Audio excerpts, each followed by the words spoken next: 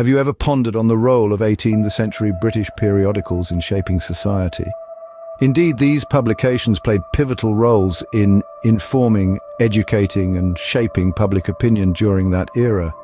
They were the social media of their time, sparking conversations and debates that shaped the political, social, and cultural landscape of Britain. First in our lineup is The Tatler, which graced the public from 1709 to 1711. It was closely followed by The Female Tatler, a thrice weekly periodical that ran from July 1709 to March 1710. These publications opened the floodgates to a new era of print media. In the footsteps of The Tatler came The Spectator, founded by Joseph Addison and Richard Steele. It was published daily from 1711 to 1712, and then thrice a week in 1714 for 6 months. Even after its run, it remained popular when collected in book form. Vetusta Monumenta, an illustrated antiquarian paper, was published at intermittent intervals by the Society of Antiquaries of London, starting in 1718 and continuing until 1906. It was a beacon for lovers of history and antiquity. We then have The Intelligencer, launched by Jonathan Swift and Thomas Sheridan in 1728.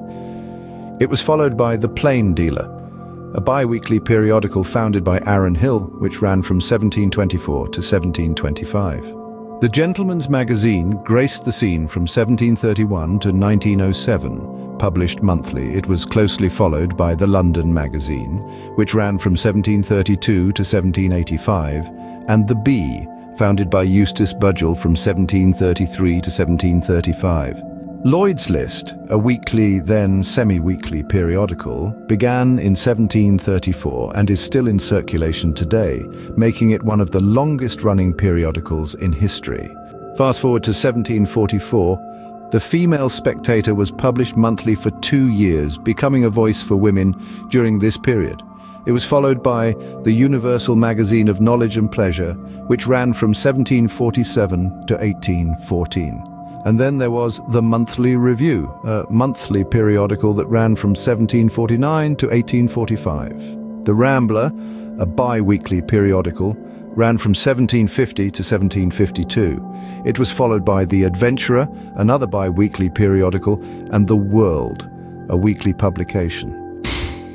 The 18th century was indeed a vibrant period for British periodicals. From The Connoisseur, The Critical Review, The London Chronicle, to The Annual Register, these publications were instrumental in disseminating information and shaping public opinion. Publications like The Ladies' Museum, Exeter Mercury, The Gospel Magazine, Theological Repository, Town and Country Magazine, The Ladies' Magazine, The Building Magazine, Wesleyan Methodist Magazine, The Arminian Magazine, The European Magazine and London Review, A New Review, Annals of Agriculture, The New Town and Country Magazine, The Analytical Review, The Botanical Magazine, The Observer, The Sporting Magazine, British Critic, Anthologia Hibernica, The Monthly Mirror, The Tribune, The Aberdeen Magazine, The Monthly Magazine, The Watchman, The Anti-Jacobin Review, The Philosophical Magazine, The Asiatic Annual Register, Conjurer's Magazine, and The Ladies' Monthly Museum, among others, contributed to the rich tapestry of 18th-century British print media.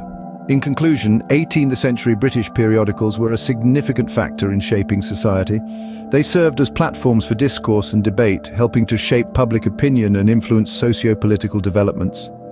These periodicals were the social media of their time, playing an instrumental role in shaping the British society of the 18th century.